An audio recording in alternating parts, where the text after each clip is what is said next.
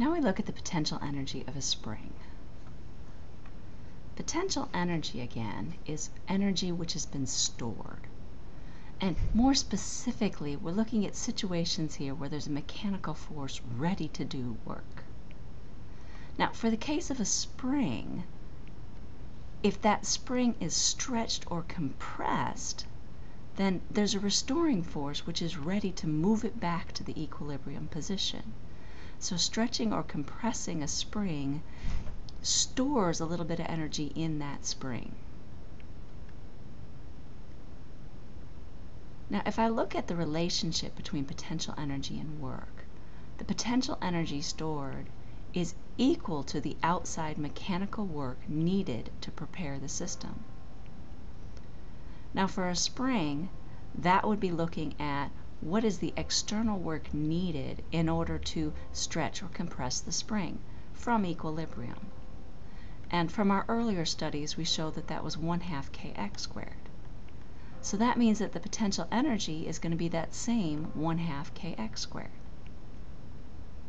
Now, looking at this in a little bit more detail, the energy stored in the spring could be written as the potential energy of the spring is 1/2 kx squared, where that k is our spring constant, and the x is the distance it's stretched or compressed from equilibrium.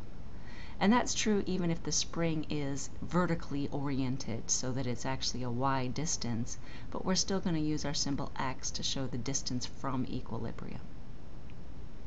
Now, occasionally textbooks will use slightly different symbols like E spring instead of this PE sub s. I've also seen ones that use U for the potential energy, and so US is a spring potential energy. Some textbooks just use U without specifying what type of potential energy it is. Let's look at a quick example here. If I've got a 500 Newton per meter spring, which is stretched 0.5 meters from equilibrium, what's my potential energy going to be? Well, starting with my equation here, I recognize that this 500 Newton per meter, that's my spring constant, so that's going to go in for K.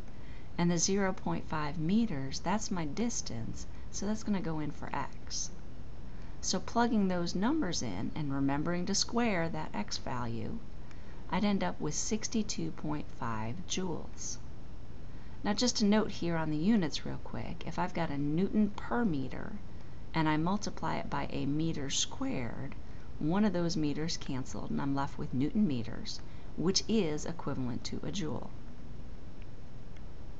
So there's your potential energy on a spring.